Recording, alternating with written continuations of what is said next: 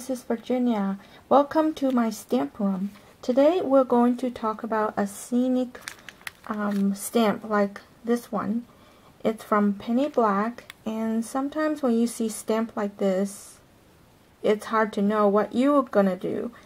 So my advice was divide and conquer, and that's what I did with my first one. I split the image into a few sections and stamp individually, and then I clear emboss it with the help of MISTI. So this is the first take. My second take, I decided that it could look great in the nighttime, so I made a night sky. So here's the night scene with well, supposedly stars, and then I simplify the bottom area, and this is my second version. So today we're going to do a watercolor version. First, I cut a piece of cardstock from Canson watercolor paper, 140 pounds, and I'm using the smooth side up. And I am using my 19 zig markers. You don't really need a lot, although the more the merrier, but in this case I only have 19 of them, and I think it should work. So let's start with coloring the first image. Sorry, it has to be on this side. And I'm just gonna lightly color it. And this is going to take a few stages to make it work. So patience is the key. And now I'm using a mini mister to mist my ink after I color the first part.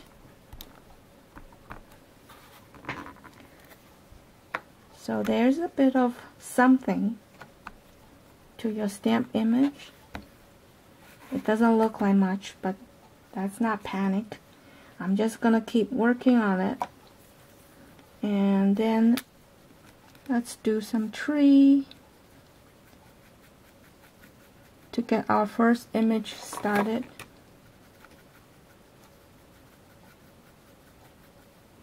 Anyway, you get the idea. Is just work your way up, and each time you take a sprig of water and stamp.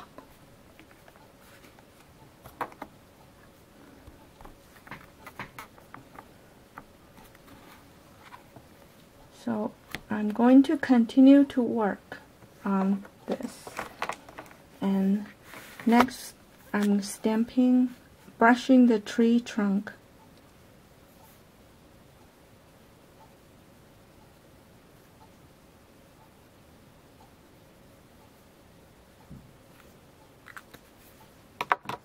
Again, spray water.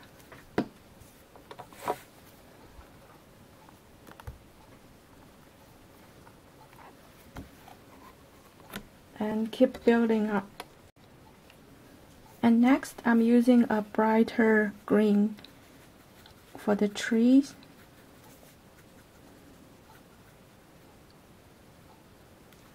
Okay, and I'm going to spray some more water.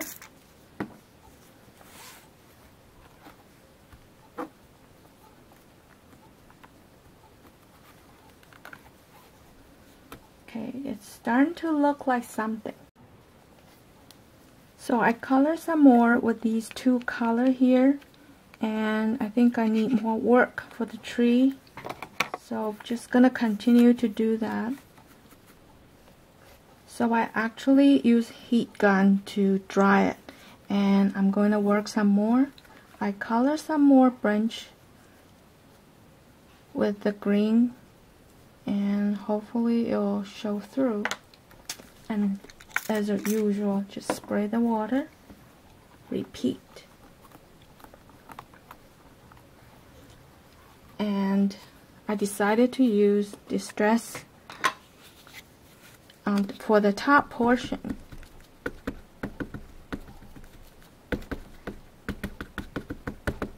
This color is light and neutral. and it'll be easiest to do that. And I'm gonna wipe off the branch that I can see so it's not all green. It still has some wetness, so I didn't spray water. See, it looks a little better already. Now I'm taking out antique linen. Why this color? Because it's light and it's neutral, so it should not go wrong, and it won't dominate the color too much, but it will give some definition to the stamp design. Now let's hope it looks good. I don't do voiceover, so what you see is what I'm actually getting, and I don't like retake. So I think it's getting there. To keep it in good contrast, I decided that I will use some dark for the stamp, just so it will show the contrast of color.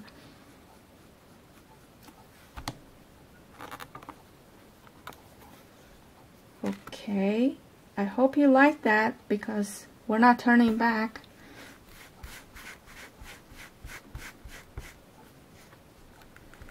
Okay, maybe I'll stamp one more without any ink. Just take the ink up a little more. Okay, I think that looks good. Now that the image is dry, I'm going to emboss the image, and of course leaving the stamp in place so it will completely transfer the ink image.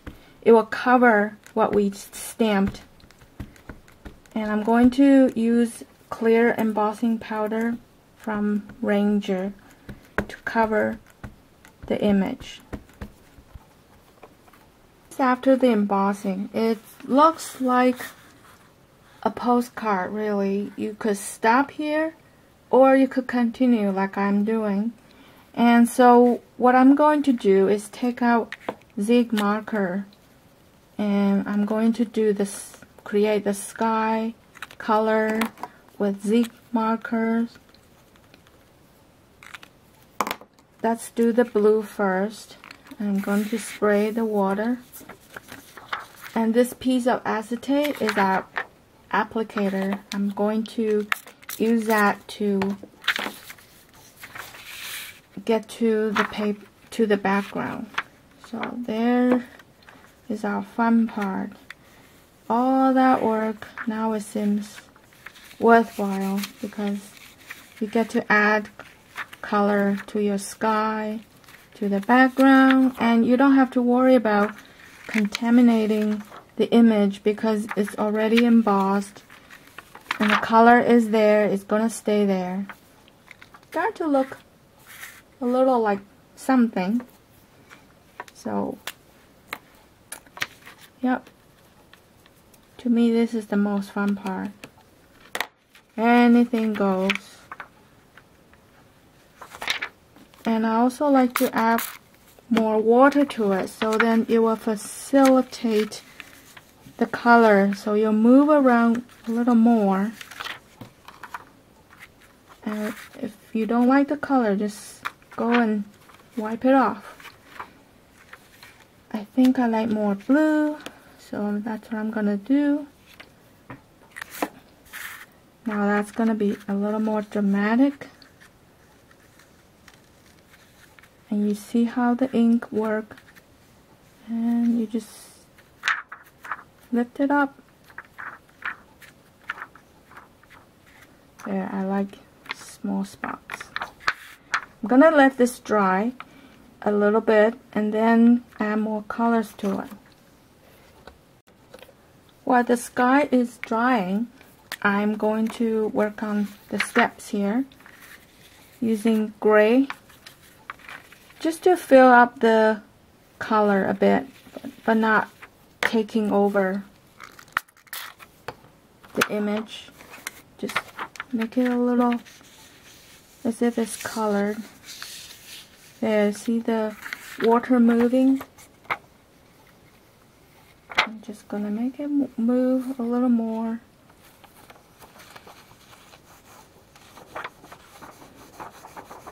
You could leave it white too, but I just like to make sure that I have all the base covered.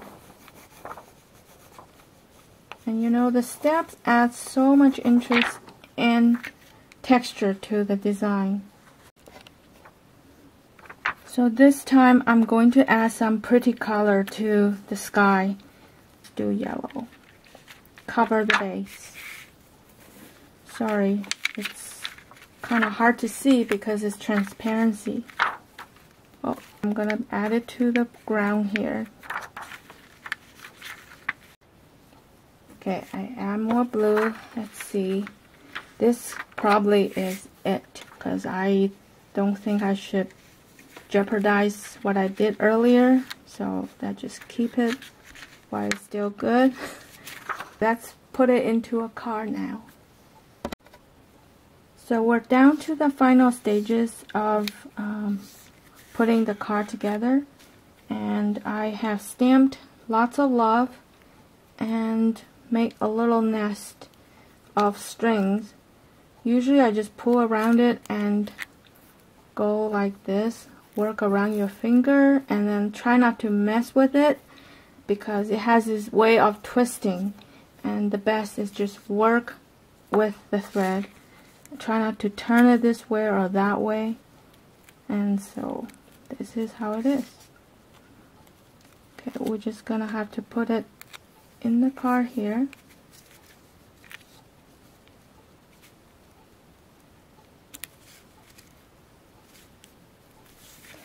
Well, I hope you're inspired by this tutorial about this detail stamp, and I thank you so much for watching and spending the time with me.